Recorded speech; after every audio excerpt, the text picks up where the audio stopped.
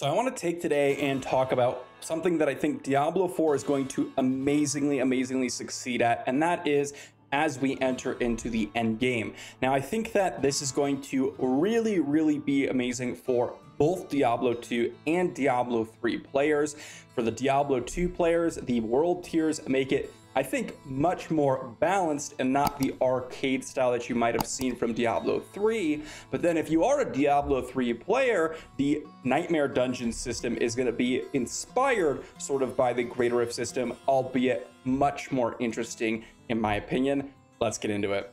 So I think the first thing to start with when we're talking about what we're going to be doing in Diablo 4 post leveling is the world tier system. I've seen a lot of people talk about Nightmare Dungeons, and we're going to talk about that here, as well as some of the open world stuff that is going to be in the end game. But honestly, none of that matters nearly as much, in my opinion, to the world tier system, because the implications of how difficult things are going to be and get are really heavily, I guess you could say, implied in how the game actually scales. Now, right here, we have the world tier 1 and world tier 2. Now, when you go ahead and look at the sort of scaling here, world tier 1 is obviously the base difficulty, but world tier 2 is going to give you a little bit more challenging enemies and a little bit more experience and gold. We all have experienced in the beta world tier 2. That is what I played on the entire time. But as we scale up, there's actually world tier 3 and world tier 4 that unlocks at level 50 and above. You're going to have to do specific dungeons in specific towns to unlock these modes, and you're going to actually end up with new items as well as nightmare sigils, hell tides, and champion monsters. And of course, if we look at the actual details of what we're going to get in terms of advantages, well, we're going to get 100% more experience, additional gold, and they're actually going to overcome some resistances that we have.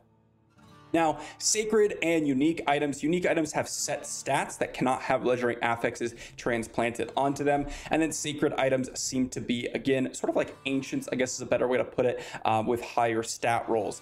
Then we have tier 4, and now we have ancestral items, and again it's kind of that same idea with like primals as far as I've seen in Diablo 3, and then new unique items, again same thing with the base stats. This one's for level 70, and you can see here this is the highest world tier difficulty, and you can see monsters give 200% increased experience, 15% more gold, and overcome 40% resistance.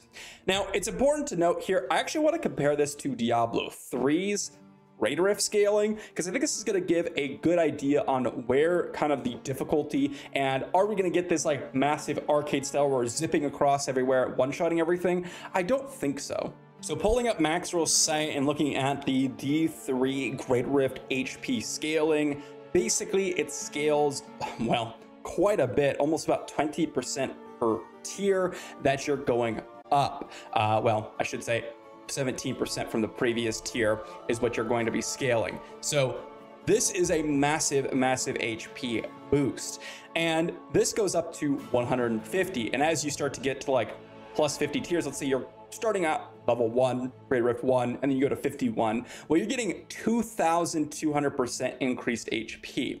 Based on what we've seen in the Diablo 4 world tiers, this will not be the case. So we're not going to be doing trillions, billions of damage, it seems like, because arguably the world tiers are not going to scale nearly as hard. And I think of the world tiers sort of like the T16. For those of you that don't know, T16 is kind of like the open world in Diablo 3, the maximum difficulty where you're running bounties, etc.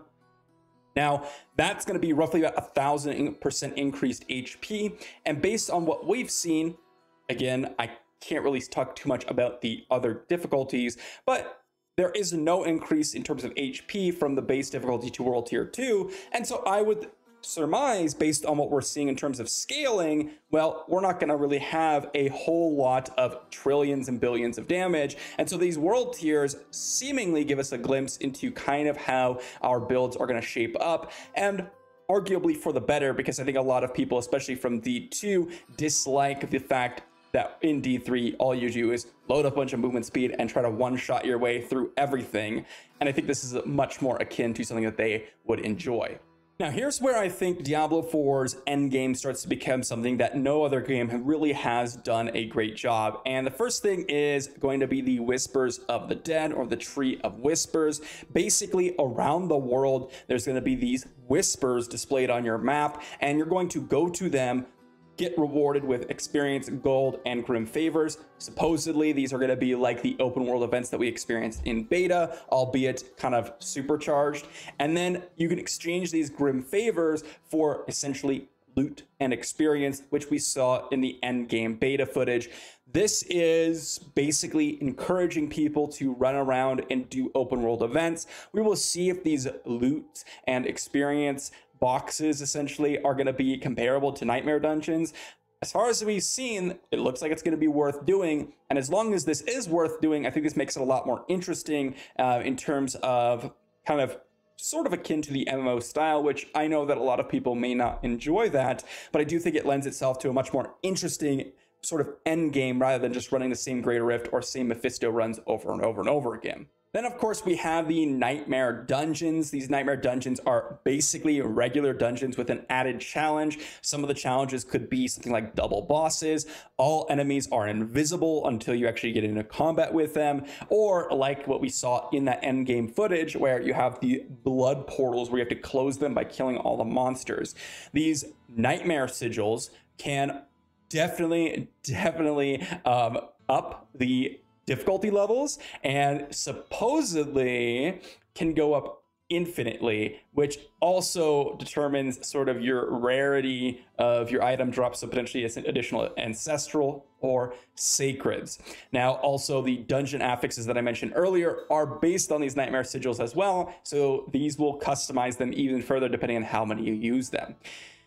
Now, on top of that, we already know what we're getting into when we're entering these dungeons, so we can plan around these things with the proper, I guess you could say, team comp or build based on the Nightmare Sigils that we are using. Now, I find this to be a lot more interesting than just running the same thing with a similar map layout and the exact same mechanics, meaning like, let's say I'm going to do D2, right? What's the same thing over and over and over again? There really isn't a whole big difference, but you know, maybe there's different maps. Maybe you move a slightly different way. You can use a different build potentially, but I think that's a lot less interesting than actually changing some of the affixes again, potentially like double bosses. So now you kind of want to go in with a boss killing build so that you can actually do that. Or potentially like the blood portals, right? So now you have to go in and maybe you want to run with a lot more AoE because you have to clear a lot more trash. Who knows how many other sigils are there? But I think these end up making it so that some of the more build variety is going to be necessary based on the sigils, and you're going to be min-maxing certain parts of your build for these specific affixes and sigils. I think this lends itself to a much more interesting playstyle, because oftentimes when you're running in D3, for example, if I run, I don't know, let's say a Tal Rasha wizard build, I make a couple modifications if I want to speed farm for Paragon level or just to solo push. But as soon as I do that solo push, I run the exact same build over and over and over again. In fact, I cannot change it really at all in the combat. So it really doesn't, I guess you say, mix up your gameplay at all. And I think this will, and I think that's what makes itself such an interesting sort of end game concept. Now, of course, if you're a casual player, you may not even be doing any of this. You may just run in, do your dungeon, same build over and over and over again.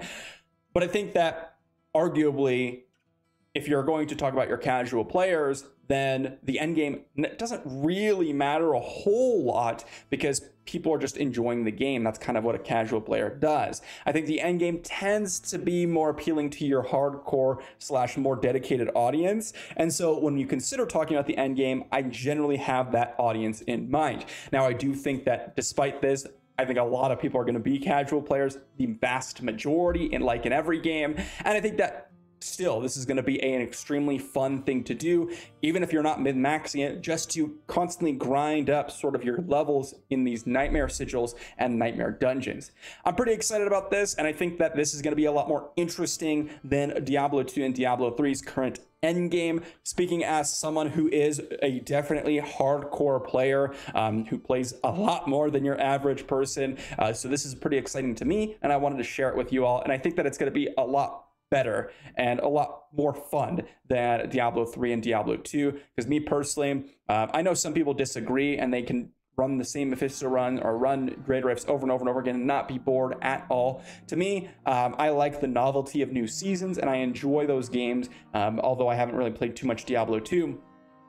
I really enjoy Diablo 3 for a short period of time before it kind of grows and gets stale based on the season. And hopefully with Diablo 4's Nightmare Dungeon, I still think that will happen because I do not disagree with anyone saying that these are repetitive. I still think they're going to be repetitive, but I think that'll be a little bit more variety when we get to that end game. And hopefully, again, with that season kind of mechanic in Diablo 4, it'll do that same thing that Diablo 3 does for me. Let me know what your thoughts are in the comment section down below. Are you interested in this system more so than Diablo 2, Diablo 3? What are you excited about most? And I'll see you all for the next video.